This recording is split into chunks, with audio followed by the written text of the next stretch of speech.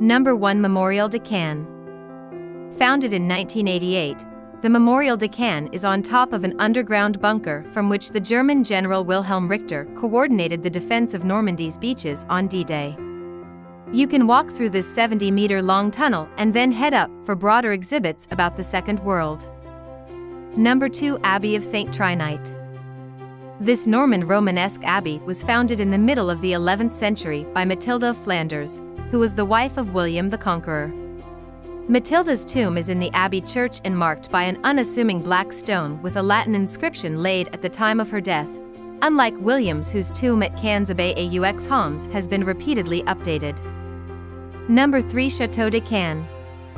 In the Middle Ages, Caen's citadel, built by William the Conqueror in 1160, would have been a monumental landmark. Even today it's easy to get a sense of the dimensions in the park where the dungeon and many houses used to be.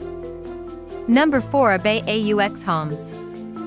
William the Conqueror established this abbey in 1063 to gain absolution for marrying Matilda of Flanders, who happened to be a cousin. The building is another Norman Romanesque treasure, with the stern, unembellished walls of the western facade crowned by more decorative Gothic towers. Number 5. Musée des Beaux-Arts de Caen.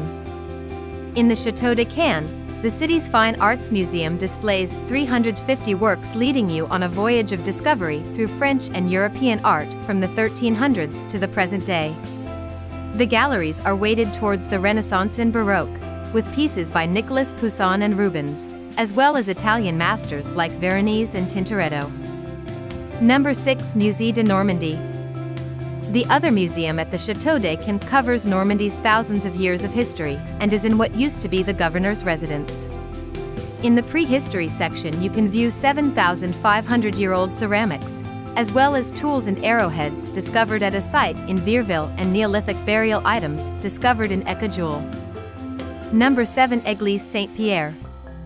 Caen's majestic Gothic and Renaissance church is identified by its soaring spire, 76 meters in height and restored after it was hit by a shell in the Second World War. Saint-Pierre was built in several stages from the 1200s to the 1500s, the older parts being the choir, tower, and facades.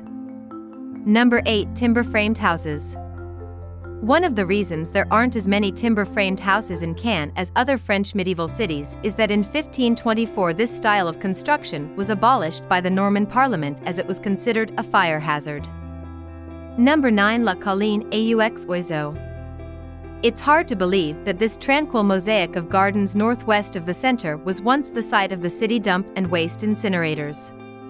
The park was opened in 1994 to commemorate D-Day, and the name, Hill of the Birds, is actually a reference to the mounds of rubbish that attracted flocks of birds. Number 10. Jardin des Plantes. Also well worth a sunny stroll is Caen's Botanical Garden, where 8,000 plant species are planted in 5,000 square meters of peaceful plots, including a medicinal garden, arboretum, and various horticultural collections, all scrupulously arranged. Hope you liked this video. For more videos, please subscribe to our channel.